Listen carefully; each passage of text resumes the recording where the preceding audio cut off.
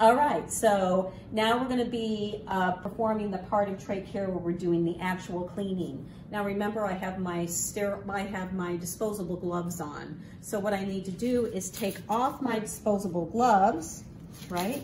And I'll go wash my hands. So off camera, I'm going to go over to the sink, perform hand washing for 15 seconds, take the paper towels I need, make sure that I'm taking the paper towel to close the stream of the water. And now I'm back. And what I want to do here is I'm going to put these gloves on that come with the kit. Now these happen to be sterile, but I think what we need to know is that this can just be an aseptic procedure. But I'll go ahead and just for review, put this on like with sterile technique. And now currently I have 2 sterile hands. So what I'm going to do is pick up my sterile field.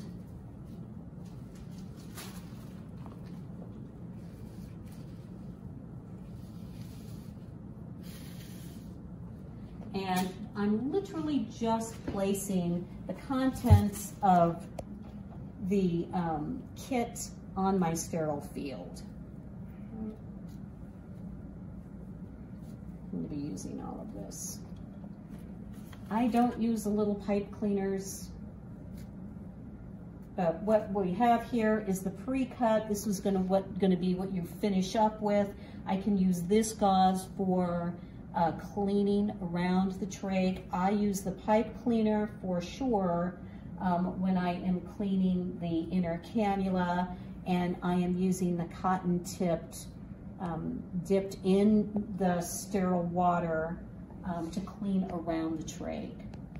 So while my inner cannula is in here, what I can do is I can take one of the cotton tipped applicators, and I'm going to take it from the clean side with where I would rinse from, right? So I would do that, and I would just start going around the trach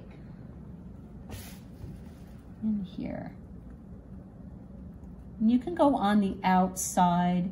You can even get kind of on the flat part. What you want to avoid is getting the cotton tip applicator on the inside of the trach.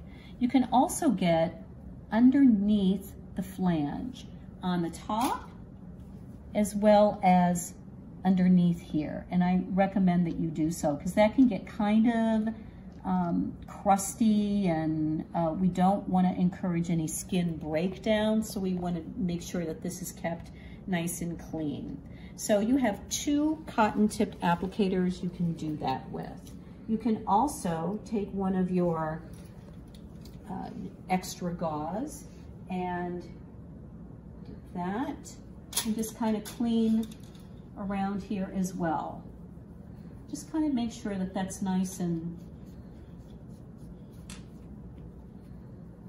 just the way you want it.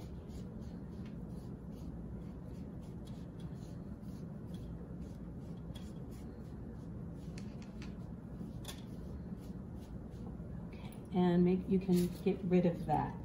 Now it would be, so once this is just the way you want it, what you can do now is I would pick up my pipe cleaner and I would pick up the non-disposable inner cannula, and literally this is just moving through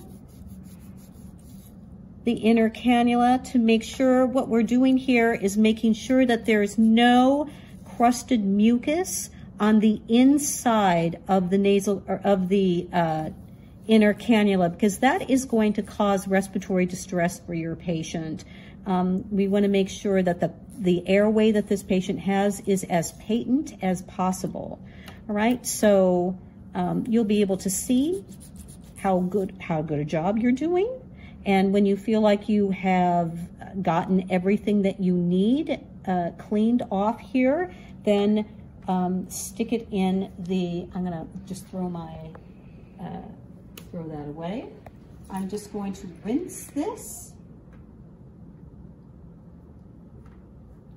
And this would be, I